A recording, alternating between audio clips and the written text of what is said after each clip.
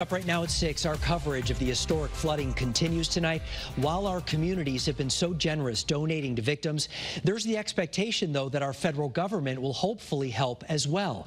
Good evening, and thanks for joining us tonight for the news here at 6. I'm Mark Zinni. Now, that help will only come if victims prove how serious things are. Channel 3 Eyewitness News reporter Dylan Fearon is joining us live. He is in Oxford tonight with more on what people need to do. Dylan? Well, Mark, we've been saying it all night that documenting everything is key, taking pictures of all the damage. We've seen it for the last few days. Everyone at home has seen the incredible damage since Sunday night. But the people in this area have lived it. They witnessed it. Now they need to prove to the federal government how dire of a situation this is.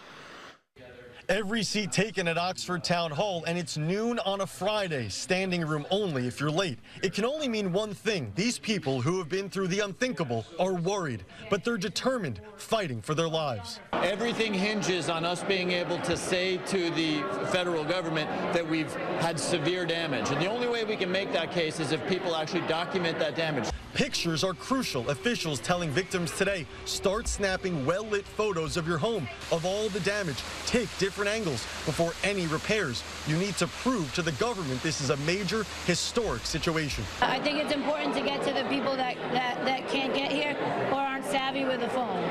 Oxford's an old town. The state creating a portal for victims to submit their information and pictures. Connecticut will send it to FEMA, and if the damage is extreme enough, will approve federal aid to victims. We have to make the case that we've had enough damage to warrant federal aid.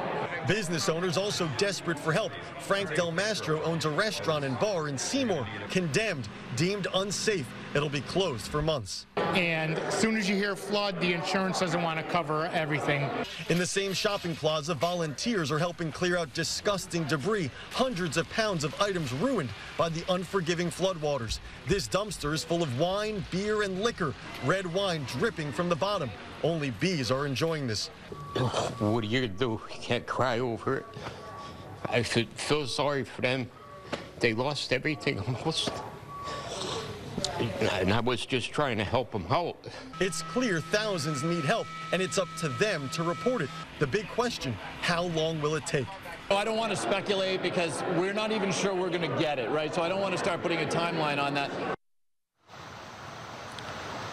Right, so unclear how long it would take if the federal government approved some of that federal aid, Mark. That's why GoFundMe's, other fundraisers in these communities are so key, because that goes directly to the families and they can get that money extremely quickly. Now, the link to report all of your damage, if you have any, is on our website right now. Just go to WFSB.com. We're live in Oxford tonight. I'm Dylan Fearon, Channel 3 Eyewitness News.